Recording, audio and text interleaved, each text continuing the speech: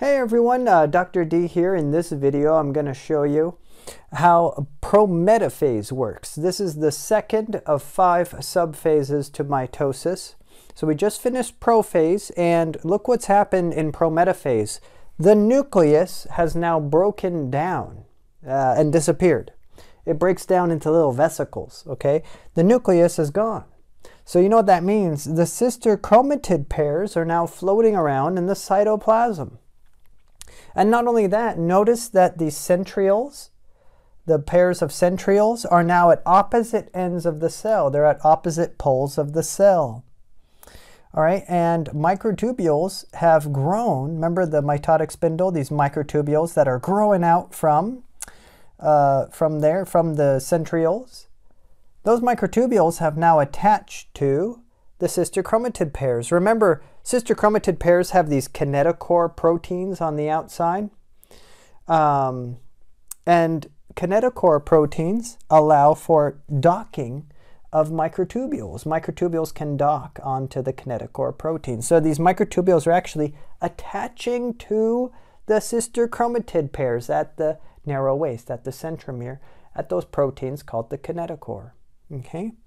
And so what do we need to know about prophase? Again, the nucleus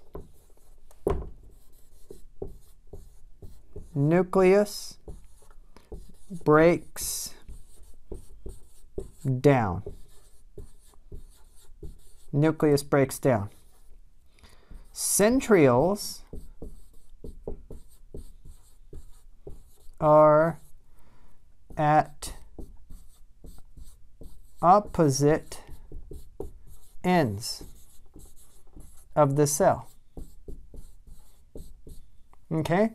And microtubules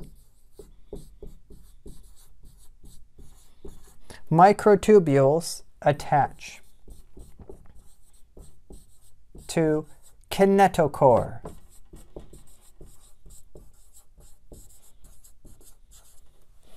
To kinetochores. Okay, so microtubules are attaching to the kinetochore. The sister chromatids are now being moved. They're actually moving. The sister chromatid pairs are moving toward the center of the cell. They haven't quite made it to the center of the cell, but they are moving to the center of the cell. Okay, so again, nucleus breaks down, centrioles are at opposite ends. These spindles, these microtubules that have been synthesized from there, attach to kinetochore proteins on the sister chromatid pairs, and the sister chromatid pairs start to make their way to the center of the cell. They're not quite there yet. Let's save that for the next step. Okay, so that's all I have for prometaphase. Hopefully this helps you. Let me know if you have any questions about this or comments below.